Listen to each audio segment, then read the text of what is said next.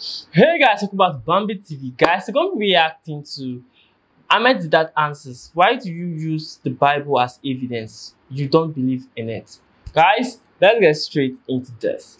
To Ahmed Didat, you base your arguments on small points of the Bible. The same Bible which you believe is inaccurate. To me, this is a contradiction. Why do you do this? I do respect your religion, but this is a problem I can't understand. Mr. Chairman and brethren, you see, in every civilized nation on earth, people have disputes. And when these disputes go to court, the plaintiff, the complainant, he goes into the box, into the witness box, and he testifies. He puts forth his claim. And the opposing advocate, attorney, he cross-examines the witness. When he's cross-examining the witness on the evidence that he has given, and on that evidence, if he can prove to the judge's satisfaction that the man is lying, if he feels satisfied that he has convinced the judge in his cross-examination that the witness was a liar, what he does is he closes the case and he asks for absolution with costs, and he will get it. And this is normal practice in everyday affair. Dispute, you cross-examine the person and you come to a conclusion. Now the Holy Quran tells us to do the same. It says, وَقَالُوا, and they say, who, the Jews and the Christians, say, لَن يَدْخُلَ الْجَنَّةَ إِلَّا مَنْ كَانَ هُودًا أَوْ نَصَارَى, that you Muslims will never enter Jannah. There's no heaven for you. There's no salvation for you, except you become a Jew or except you become a Christian. In answer to that, God Almighty makes us to say, Tilka amaniyuhum, that this is their wishful thinking, vain desires, hallucination. Qul, tell them, hatu burhanakum. So produce your evidence. In kuntum sadiqin, if you are speaking the truth, let's have a look at your certificate that entitles it to heaven and destines us to hell. So they have produced it, the Bible, in 2,000 different languages. And he's saying, my Bible says this, my Bible says that. So we have to cross-examine the Bible, your witnesses. And we are proving from the mouth of your witnesses that the thing that you are alleging, what you are saying, you are claiming is not there. You see? Now you say, what about the other things which are true? I said, look, that is not at stake. If the Bible says that God is one, we say, we agree with you. You said, I quoted you from the Bible. You said, look, everyone is personally responsible for his or her action. I say, we agree with you. Can't you see? If you say, God is a loving Father in heaven, I said, right, we agree with you. But when you say that he's like Shylock, wanting to get a pound of flesh from his creation, Adam and Eve sins and he makes you responsible. And at the beginning of 1986, there were 4.8 billion people on earth. And according to the Christian belief that everyone goes to hell for what? The sin that Adam and Eve committed. So I said, this is the most nonsensical idea. Because Adam didn't ask me before eating the apple, nor did Eve ask my wife. How can God hold us responsible? وقالوا لن يدخل الجنة إلا من كان. Guys, a lot of people used to come after me in my channel saying I'm doing this for money or I'm doing this to get views. I can tell you right now that it's for none. Because I don't think I'm making a lot of views from it, and I don't think I'm making money from it. Yes, I will say that I don't think I'm making money from these videos. I don't even think I'm making money from YouTube channel. Like, I'm doing it based on I like it. It's fun. And if I'm being honest, everybody in this world wants to know the truth.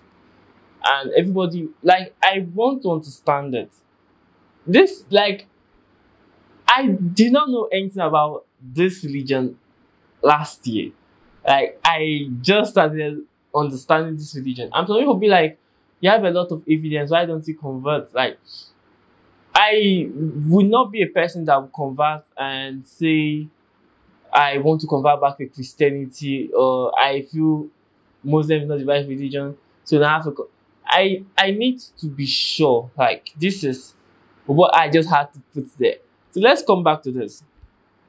He said something like, why are we going to pay for why are we going to pay for the sins of Adam and Eve? I won't call it sin, I'll call it actions. Chill, I will explain. If Ahmed that got a wife from America, he marries a wife from America, he becomes an American citizen, because I think he's from South Africa. So he becomes an American citizen and he gives birth to the child in America. The child automatically becomes a citizen of America. So is the child going to say, I don't want to be a citizen of America because my father gave birth to me here, I want to renounce the citizenship and go elsewhere? This is something you were born into. Like, this is action your father, like your father committed this action, so you have to face the repercussion. That's love you give. That is life. Like, for every action there's an equal and opposite reaction. So you can't expect that you did this and your offspring is not going to be affected by what you did. Like, that is not. Let's remove the God part of it. Like, let's use science. Like, it's logical. Like, if you